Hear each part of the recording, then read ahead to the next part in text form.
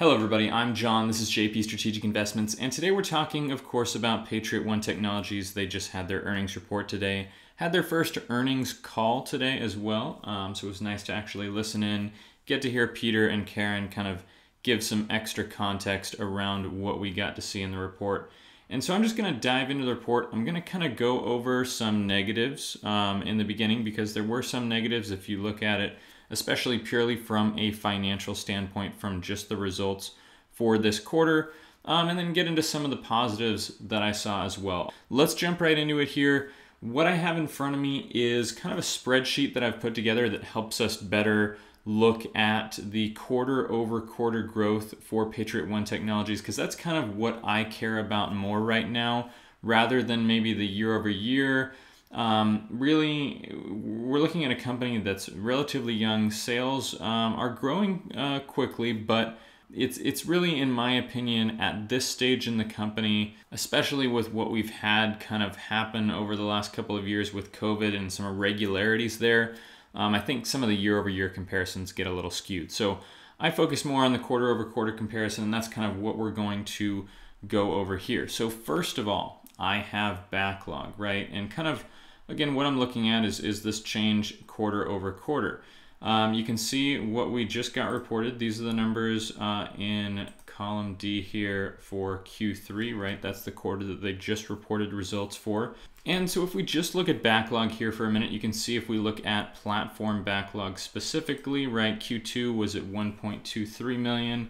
Q3 declined about 30,000 or so to 1.2 million. And then extract backlog also declined just over 800,000 or so, which puts total backlog decline from Q2 to Q3 at around $900,000, or in other words, 25%. Now that's a pretty significant decrease in backlog. Now, that's not necessarily something that we can look at in a vacuum here, right? Because we do have revenue coming in from that backlog, and some of that backlog is not actually subscription revenue, right? Some of that backlog is contracts that are signed that is pretty much going to be like an upfront payment or a large sum maybe at the beginning, and it's in backlog because that revenue just hasn't been recognized yet, but it's been contracted, right? So the next quarter, that revenue may actually go through, be recognized, and then we get a large chunk of that basically getting removed from backlog and input as revenue, okay? So we have to take a look at revenue here. Total revenue came in at 938,000, which also, again, one of the negatives here, revenue declining about 20% quarter over quarter from Q2, still up from Q1, so not too bad, but again, declining. What we'd really like to see from Patriot One, especially at this point in sales, is continuous kind of quarter over quarter growth. But again, as we've been told from Peter in actually just the earnings report, the earnings call that we just heard, sometimes you get delays in the contracts, and we heard that some of those delays were actually because of good things, right? You know, customers actually increasing the amount of units that they want to buy. So we'll get to that a little bit later in the video. But, you know, this revenue decline is definitely a negative here. You can see the revenue decline from the platform revenue was pretty significant, down to 85,000 from Q2 was 230,000 or so. So a 63% decline, and then about a 10% decline from extract. Now, to get into the expenses here, and then I'll go into some charts. The expenses have been increasing, obviously. You know, that's not a positive, but if we look at the expenses, a lot of them actually decrease. The main increases we're going to see here are R&D, which is understandable. They're still developing the product, and personnel, right? So those are kind of going to be your main increases because you're hiring more people to expand, to develop the product, to sell the product, etc. And, you know, again, with the R&D, you're still developing product. And then the other main increase here is the share-based compensation. I think a lot of this is around the offering that they did and some things that went along with that. I'm not positive, but I would imagine that is the case, and we'll probably see this decline in the fourth quarter. So that's kind of general things around the expenses there. You can see the total expenses only increased about 5% quarter over quarter from the second quarter to the third quarter. So really not that bad considering, they're kind of going at sales and marketing pretty aggressively, doing more hiring. A 5% increase, really not that bad. And then if we look at the net loss here, just last thing before we get into the charts, you can see the net loss. And I have this, by the way, some of you guys might be looking at this and going, hey, this actually isn't the numbers that they've reported for net loss. It was like 3.1 million and then 3.5 million here. This actually was, I think, the exact number they reported. The reason that these are different is I am reporting this, or I am representing this here, excluding any COVID relief funding or other kind of non-dilutive funding, because I'm trying to be conservative here and basically imagining that maybe they don't get that.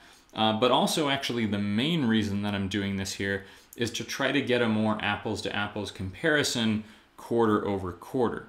Because if one quarter you got a lot of extra non-dilutive funding like they did, I believe it was in the last quarter or the quarter before that, they had, only a loss of like $1 million, when really, if you would have taken all of that funding out, that just a bunch of Raytheon funding that they got that quarter, it would have been that 3.5 or $3.8 million loss. And so if you're really trying to compare, how well the company is, doing operational wise, in my opinion, I think this is just a better way to really look at it, kind of strip away all of that funding to get a more apples to apples comparison there.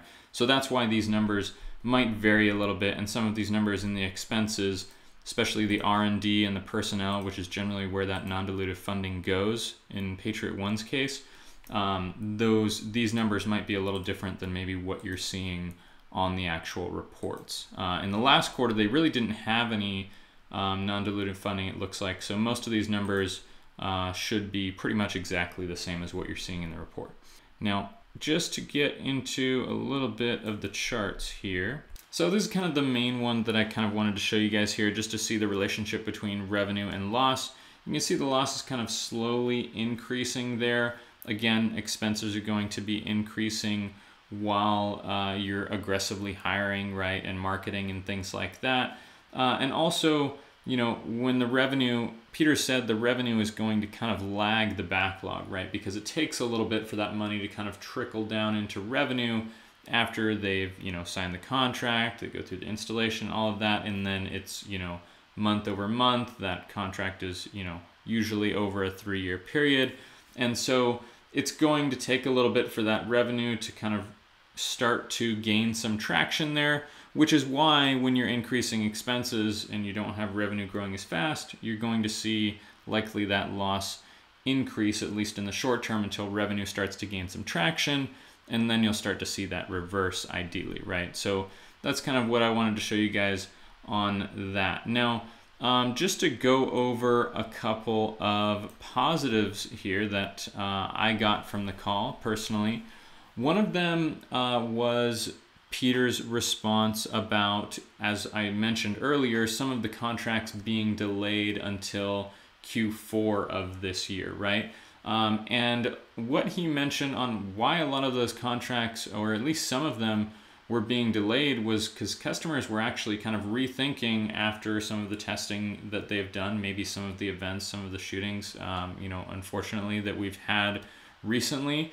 And they're actually increasing the amount of units that they're going to order. He mentioned one manufacturing plant or company that they were working with, and he said they're increasing, I believe, by about 350% what their initial order was going to be.